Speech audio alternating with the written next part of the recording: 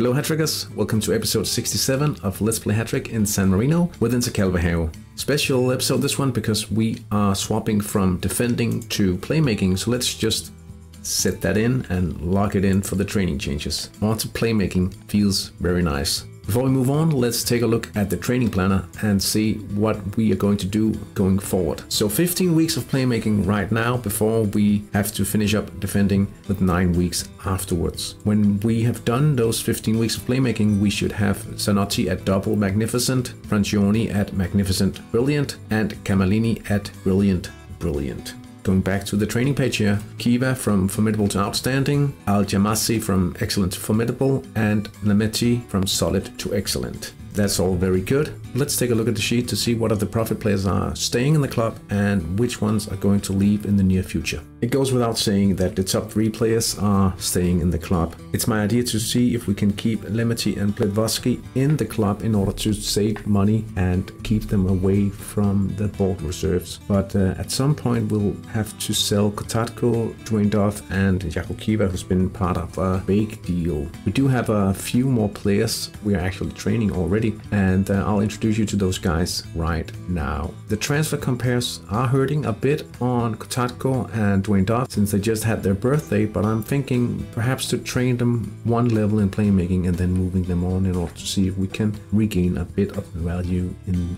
the near future. We did pick up 2 inner midfielders, Yusuf Kosa and Pablo Fraga, so we'll try to see if we can make these guys pop fairly soon and move them on in order to make a quick profit here. We also sold Nicola Mengi for just over 100,000 euros, a decent sale, and it was a nice addition to the club coffers.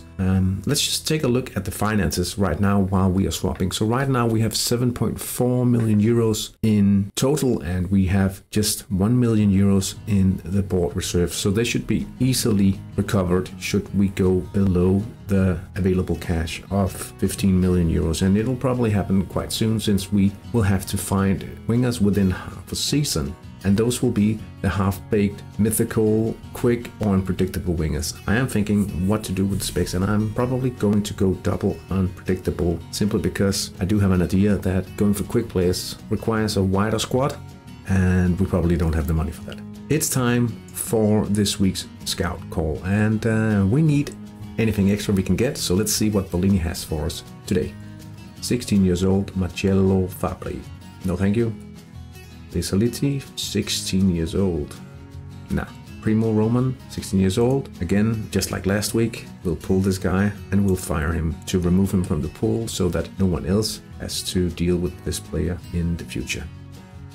Sunday evening we played against AC Bicchieri, and they did a pretty good job at trying to stop us in this match, but we ended up winning 1-0 in this one. It was Al-Jamassi coming up with the winner in the 78th minute. If we look at the initial ratings, you'll see how they did a pretty good job trying to stop us, and we only had 13% chances of scoring as the match started out.